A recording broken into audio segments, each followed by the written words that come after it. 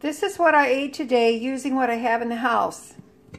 Crummy Bummy French fries, an egg and ham and cheese roll-up, some salsa, and a sliced orange, all for breakfast.